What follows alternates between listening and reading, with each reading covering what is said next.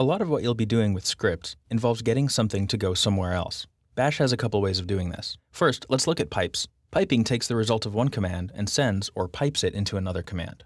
For example, take a look at the result of listing the contents of this directory, which has a lot of things in it from the previous movie. That's a bunch of stuff. It would be nice to take that output and display it page by page.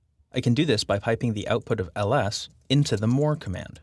And if you're looking for the pipe character, it's usually Shift backspace, the key for which on most keyboards is right above the return key, but your keyboard might vary. And now I can take advantage of Moore's pagination. Redirection, on the other hand, works with the standard input, standard output, and standard error. That is, the input from the command line environment, the output to it, and the errors that arise when something goes wrong. Let's set up a little bit of an example here. First, I'll make another folder to copy to, and I'll make it so that I don't have access to read some of the files in this current folder. This will cause some errors later on, and that's what I want. So I'll copy these files into the other folder.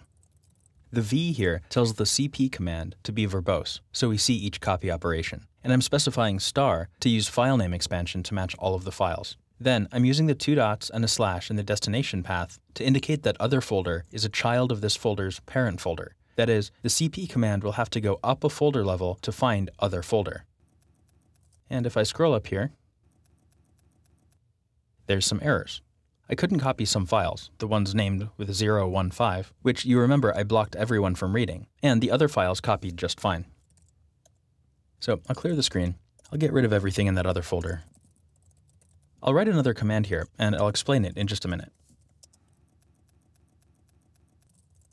These numbers, 1 and 2, represent the standard output and standard error, respectively. The greater than symbol represents redirecting the output from each of those somewhere else. So the successes will go to a file called success.txt, and the errors will go into a file called error.txt. I'm putting them one level up, so if I want to run this command again, I won't be copying my success and error files into the other folder. And that time there was no feedback. That's because I redirected both regular messages that would normally appear at the standard output and the errors to text files instead. This can be pretty handy if you want to capture the outputs of commands that you're running. Let's take a look at these files. I'll type cat:/success.txt and then cat:/error.txt. Cool. I'll clear out that folder again.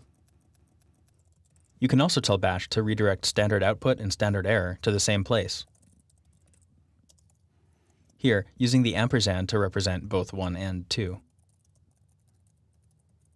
And I can see that everything's there. You can also redirect to a special location called dev null if you just want to get rid of and ignore the output from a command. For example, I could redirect the output of ls to dev null, and the results just go off into the great blue nowhere, never to be seen again.